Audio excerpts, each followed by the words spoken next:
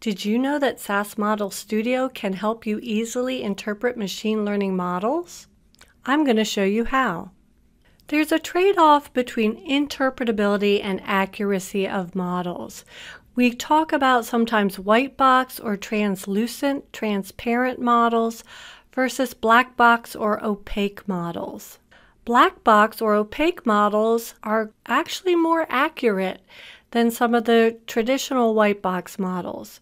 Unfortunately, this accuracy can sometimes be outweighed by the fact that they're not very interpretable.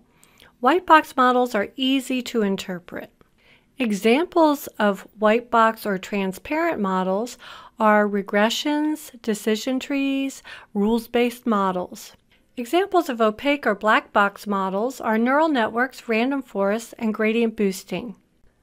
To illustrate a white box, I'm going to use the example of limeade. We can easily see the ingredients. We see lime, ice, water. If we taste it, we can tell there's sugar. We can tell if it's mostly lime juice or if it's mostly sugar by the taste. This is comparable to a white box, such as a regression or a decision tree, where we can very easily tell what input had the most effect on our outcome. The black box model, on the other hand, is kind of like the key lime pie. There's a lot of ingredients in there. Things like condensed milk, sour cream, lime juice, lime zest, whipping cream, sugar, graham crackers, butter, eggs. All of this is in there, but it's really hard for me to tell. Is there too much whipping cream or not enough sour cream or too much condensed milk? It's really difficult to figure that out because everything's been whipped and beaten and cooked. This is like a neural network where we have inputs that go through a bunch of different hidden layers with lots of things happening to them before we finally get our target or outcome. It's very difficult to go back and figure out which input was most influential just by looking at the neural network itself. Here are 5 techniques for model interpretability: variable importance, partial dependence, LIME or local interpretable model agnostic explanations, ICE, individual conditional expectation, and Kernel SHAP method. I'm going to show you how these work in Model Studio using the home equity loan data. This is a standard data set that comes with SAS products where the target variable is called BAD. It's a response variable that's binary, where 1 means the customer defaulted on the loan and 0 means the customer did not default or is current on their loan payments. There are a bunch of input variables such as the number of major derogatory reports, the number of delinquent credit lines, debt-to-income ratio, and so on. Here's a picture of Model Studio. When I select the gradient boosting node, I have model interpretability here on the right. Once I expand model interpretability, I see global interpretability, which includes variable importance and partial dependence, and local interpretability, which is ICE, LIME, and Kernel SHAP. The global interpretability will interpret basically globally for the whole model. Local interpretability, on the other hand, lets me look at specific observations. In my case of home equity loan applicants, I could look at specific applicants, or I could look at clusters of applicants.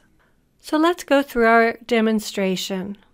Here I am in Model Studio. You can see I have a pipeline here with my data node, a logistic regression node, which I'm not worried about interpreting because logistic regression is a white box model, easy to interpret. Here I have my gradient boosting model.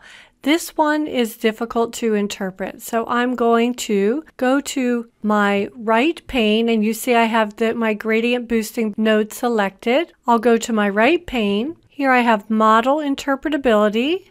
You can see I have global interpretability, which includes variable importance and partial dependency. I'll select both of those and scroll down. I'll open up my local interpretability and select all 3, ICE plots, LIME, and Kernel SHAP. I'm going to leave the defaults, but notice that I can change a bunch of things here, such as my maximum number of Kernel SHAP variables. I can specify my instances to explain to be random or specify up to 5 specific instances. Under Lime Kernel SHAP tables, I can add an explainer information table or an explainer fidelity table. Under my partial dependence or ICE options, I can set the maximum number of variables, the number of observations, the number of tick points, and I could even truncate my lower and upper tails. Finally, I can set a random seed. I'll run this now by clicking Run Pipeline. My run has completed successfully, so I can look at the results of my gradient boosting node. And here you see I have model interpretability. I can look at my surrogate model variable importance and my model variable importance. If I expand this, I see that my surrogate model variable importance, my debt to income ratio, was the most important variable. And you can see these are all scaled to 1 here. In my model variable importance, I can also see my training importance and my standard deviation. You can see again that my relative importance here has been scaled to 1.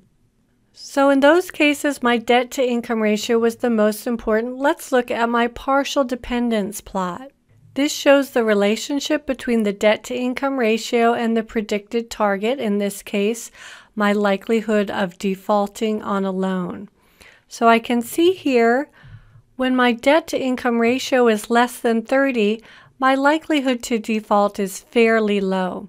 But once I reach 30, you can see it jumps up here and stays steady again until around 40 debt to income ratio, where it jumps up again. I can look at my other variables. For example, I can look here at my age of oldest credit line in months.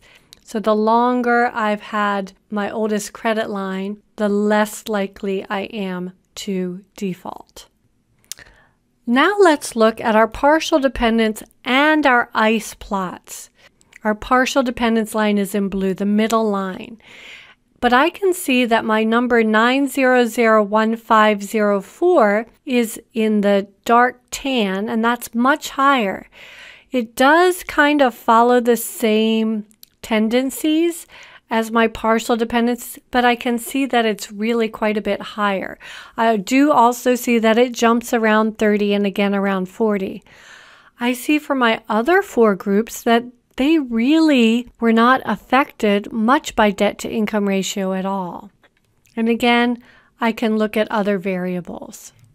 I'll look at my Lime explanation. And here I have 5 local instances.